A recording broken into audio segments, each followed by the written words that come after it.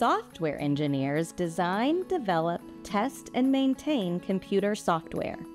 All of the computer-based programs, apps, and websites we use are created using a special language called computer code. A computer code is a set of instructions that a computer can understand. Computers operate in binary code, a system that only uses 2 digits, 0 and 1. Hi, my name's Josie, and I'm here with Ellie and Elsie.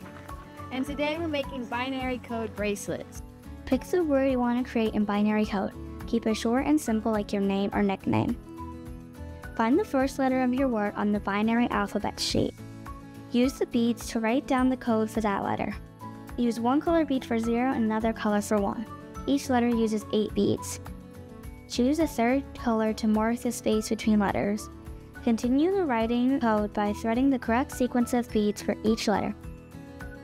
Be sure to place a spacer bead in between the beads representing each letter. Twist or tie the ends of the string together to make a bracelet. Fashionable! Thanks for watching!